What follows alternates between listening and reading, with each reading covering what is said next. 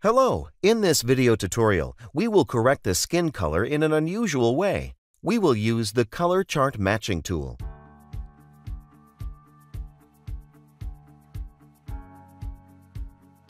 Here is the photo.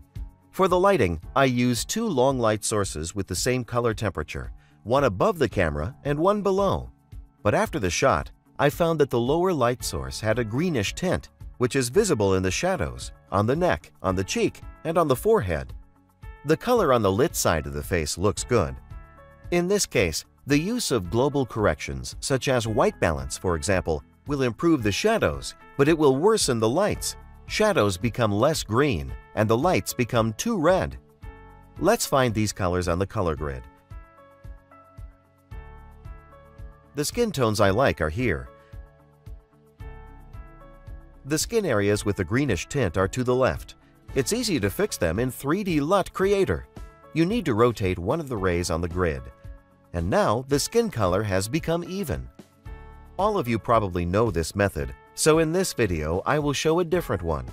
I will use the function for working with color targets.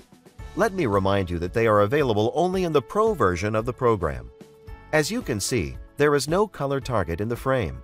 Instead of a color target, I will select Color Watches in this drop-down list. To see Watches palette, you can press F12. Now it's empty. I will use the matrix method. Let me remind you that this method adjusts the channel mixer so that the original colors come as close as possible to the reference colors. Now we need the colors themselves. Since I want the white balance to remain unchanged, I add a few neutral shades. I will add neutral colors from the gray circle instead of searching for them in the photo. It is very useful because sometimes the picture may not have neutrals at all. If you right-click on the color circle and drag down, it will lose its saturation. Now I pick up the dropper and pick the colors I need. I'll pick each color twice, white and gray.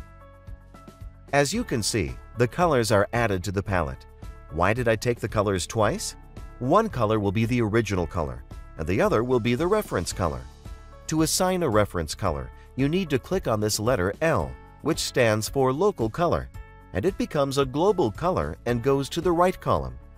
I will do the same with the second color. So now I have two color pairs, white and gray. They will specify to the matching function that the white balance should not be changed. That is, the gray should remain gray. The color circle is no longer needed. Now I pick up the colors from the photo.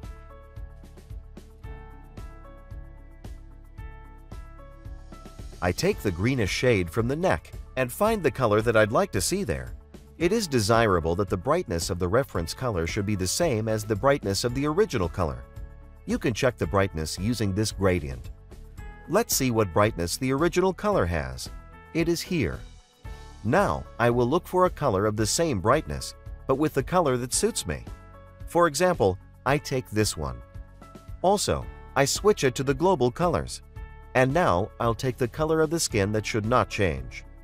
I add it twice and switch the second one to the global mode. There is the color of the lips, which I also do not want to change. So I'll take it twice, and again I make a couple of the same colors.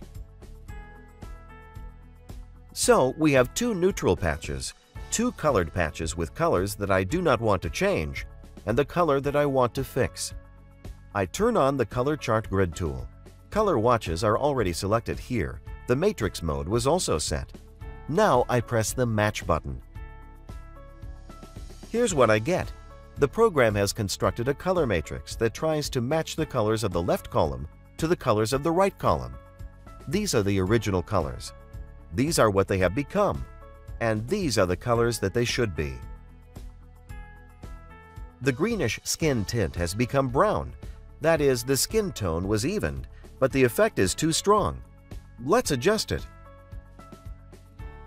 For example, you can reduce the effect of lightening, or the effect of darkening. If I move the darken slider to the left, the lips become a more natural color. So I leave it. Here is the image before, and there is the after. As you can see, the shadows became lighter, so we can go to the Masters section and reduce the effect of the luminance component. This is the before. That is the after. The skin tone has become much more uniform. Let's now see how much a correction affects the other colors.